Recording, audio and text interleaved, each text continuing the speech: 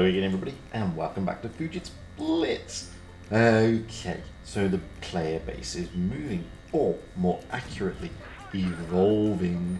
And we're seeing more and more lower win rate players in our teams. This is perfectly normal, I think, because the player base isn't just filled with super duper unicorns. And it's pretty much common sense to expect to have players with less skill than you, just as it's perfectly logical that the other team may have better players than you. But, you know, we generally don't look at it that way. Another, more famous Blitz YouTuber recently did a video about worst team ever, and I watched that video with interest. And to be honest, I found quite a bit wrong with it. Firstly, the YouTuber in question has over 60-odd thousand battles under their belts, and a very healthy win rate, 60% plus, which actually makes them a very good and very experienced and well above average player. The team around them, however, hardly broke 3,000 battles and had substantially lower win rates, thus a very inexperienced team indeed. The video then went on to basically point out the faults, with comedic overtones, of the players in the team. However, I noticed that at no point did the more experienced and better player offer any sort of strategic advice, any pointers, or give any direction to the team around them. They merely assumed that the players would do what they themselves would do in a similar situation. And when they didn't, it allowed for the faults and the bad play of those players to be pointed out. And, well, therein lies one of the game's biggest issues. All of us, myself included, assume far too much. We assume everybody has the same or better skills. We assume they have equal or more experience. We assume they are mind readers and that they can predict what we would expect of them. We assume they play the game for the same reasons we play the game. In fact, we generally assume so much that when our assumptions don't pan out, then we berate the teams and the players, calling them noobs and other such things. Now, I freely admit, I myself personally have issues with low experienced players rushing the tiers, but that's because common sense and logic tells me they don't have enough knowledge, not necessarily skill, to be totally effective. Yeah, of course they'll win battles up there, but that's more luck than anything else. However, I rarely have an issue with low win rate players. Some argue that's because my win rate itself is low, which is a fair point indeed. But, and here is the important thing, I learned long ago that no matter how good you think you are, there is always somebody out there better than you. Meaning, by default, there must be somebody worse than you.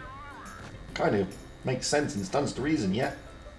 Most of us don't like the fact we get potato teams, but that leads to two things over time.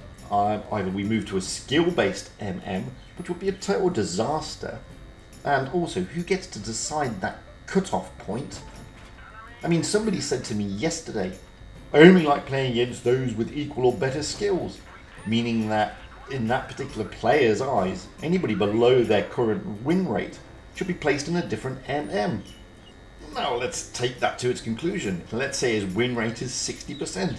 That would mean they would not face a vast majority of the player base, and as such, over time, they themselves would cease to be 60%. They would actually go lower, meaning that person's MMQ would then change, and they would then face the players they were so eager to avoid.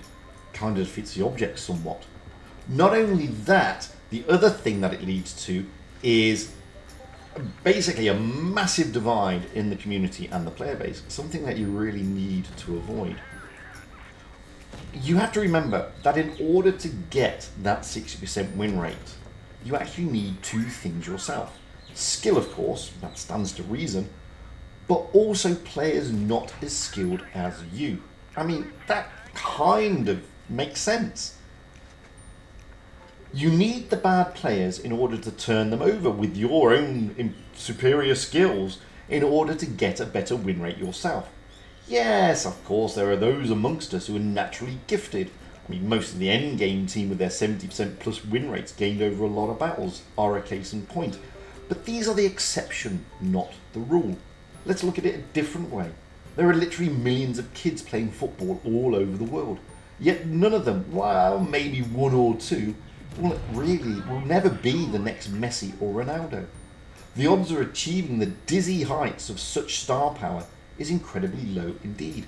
Yet we seem to think that in this game, it's the other players' fault that we fail to achieve those highs, which is just another excuse to disregard our own failure. We all have a basic natural skill level. Yes, it can be improved over time and with practice, and obviously over time means experience, but it doesn't happen instantly, and it will certainly take effort from the vast majority of us. The exception being those special few who have a much higher natural skill level already. Yet even they still build on them, I can guarantee you that. Only the other day I heard His Royal Fatness say, when asked a question on how he managed to be such a good player, that it literally took him hours of practice. That he may have a higher skill level than the vast majority of than the base naturally, he himself admits he still works hard to improve himself. So what's the basic message I'm trying to push here? Well, it's pretty simple really. If we as a community and as a player really want to improve not only ourselves and our own gameplay, but the player base as a whole, then we need to start educating rather than belittling. Those amongst us who are the good players need to communicate better with the teams they are in and not instantly assume everybody knows what they're doing. The not so good players, however, also need to play an active role here. They need to start listening. They need to have the desire themselves to get better and be prepared to put in the effort to watch and learn. I mean, it's not like there isn't any resources on YouTube or stuff that doesn't try to give some tips and stuff. We YouTubers also need to start educating better, stop demonizing teams for being less able than ourselves, and try to point them in the right direction. Only recently I watched a Busker video that tries to send this message out, with Busker being critical of his own gameplay, not just those of his team. If we as a community really want to have better teams and a better experience, then we ourselves also need to do our part and stop expecting others to do it for us. We have to stop berating and being toxic to those players we consider less able than us, and instead try to help them and try to educate them. Of course, I'm not so stupid as to believe that everyone will embrace such things with open arms, but clearly there must be a desire to improve in the vast majority of the player base, or else certain YouTubers wouldn't have so many bloody subscribers.